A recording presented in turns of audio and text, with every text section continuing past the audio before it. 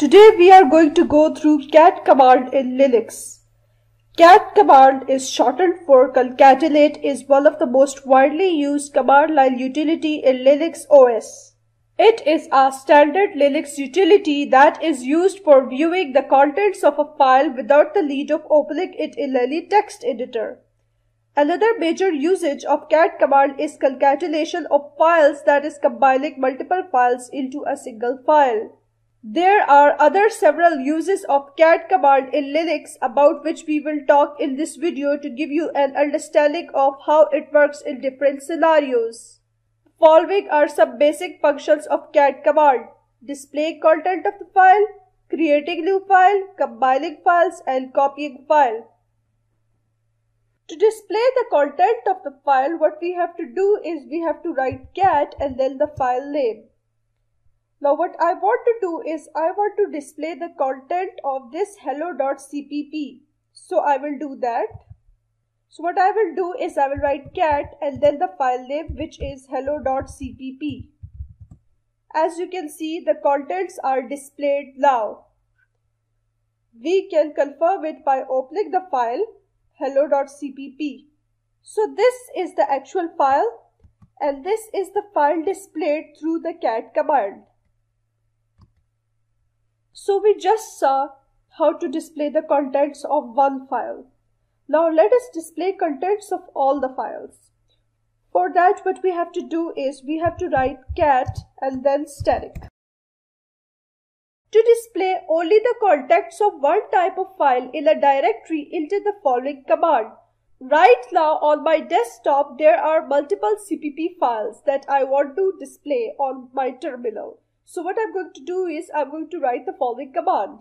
So I have to write cat and then static dot cpp type file. So as you can see, it has displayed all the CPP files that are present in the current directory on my terminal.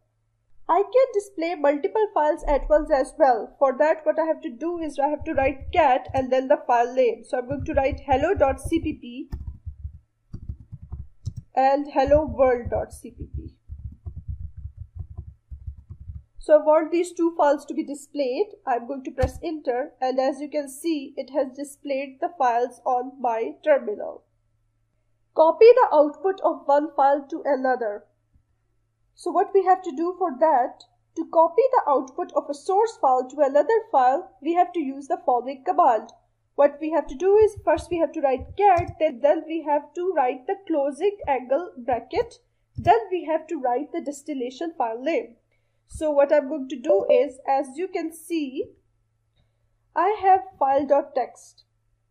It has this text written. I want it to be copied into my file backup.txt, which is completely empty. So in case this file backup.txt or any destination file doesn't exist, what cat would do it would first create that file and then copy it to it. So let me just show you. I have to write cat, then I have file.txt and I'm going to copy it with angle bracket closing and then I have to write the destination file name, which is file backup.txt. So it is done. Now what I'm going to do is I'm going to open file backup.txt.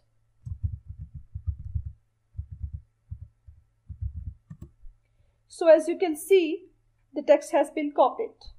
So instead of overwriting the output file, we can also append it. For that, what we have to do is we have to write cat, then the source file name, which is file.txt, and then double closing angle bracket, and then file backup.txt, which is the destination file name. So it is done. Now I'm going to open file backup.txt.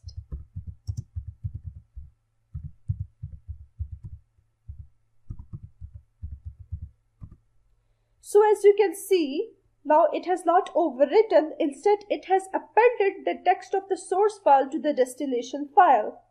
We can copy multiple files to another file as well. So for that, what we have to do is we have to write cat. What I'm going to do is I'm going to write cat file.txt file2.txt and file3.txt, and I'm going to copy it into my file backup.txt.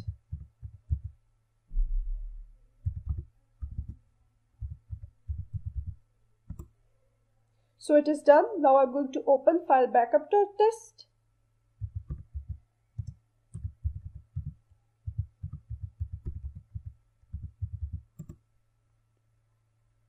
So as you can see, the context of file 2 and file 3 has been copied into the file backup.txt. We can also display line numbers in a file. What we have to do is we have to write cat -n and then the file name.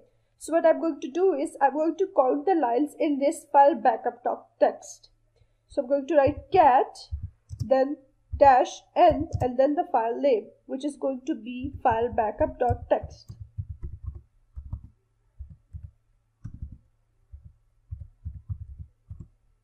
So as you can see, it has counted the number of lines in the file.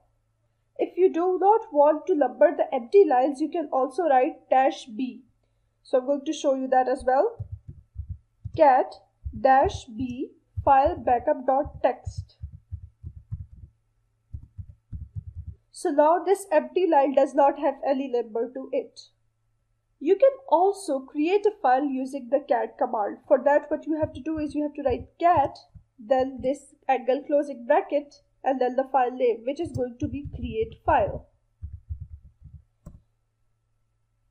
After entering the above command, enter the text that you want to store in the file. So I'm going to write, this is created by cat. So once done, what I have to do is I have to write Ctrl D to save and exit. So Ctrl D. So this is saved and I have exited. You can also combine the sort with the cat command to sort the output alphabetically. So I have a file, file3, that I'm going to show you, cat file3.txt. So it has a number of names written over here in separate lines. What I'm going to do is I'm going to sort it alphabetically. What I'm going to do is I'm going to write cat, then the file name, which is file3.txt. Then I'm going to write this vertical line, and then I'm going to write sort. So as you can see, it is arranged in the alphabetical order now. Another popular use of a cat command is in the printing contents of a document. For instance, to print the output of a file to a printing device named /dev/lp, the following syntax will be used. So cat file3.txt, and then this angle closing sign, and then /dev/lp, the name of the printing device. So this is how you can print the contents of file 3 to your printing device. So I hope this video proved helpful. For more videos, keep visiting our website linuxhill.com.